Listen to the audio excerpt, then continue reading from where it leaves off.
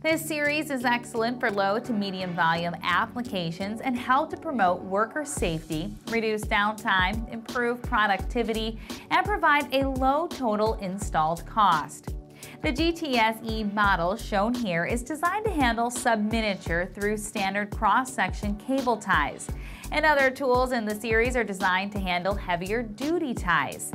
The improved cable tie cutoff mechanism found in this series is able to minimize the impact to the installer's hand by more than 40%, and low handle force is required to cut off the cable tie about 15% less force than comparable tools. Additional features include an easy-to-read tension setting label to eliminate guesswork, a pullback tension adjustment knob in the rear with half-stop tension setting increments, which simplifies the process by having only one control to set,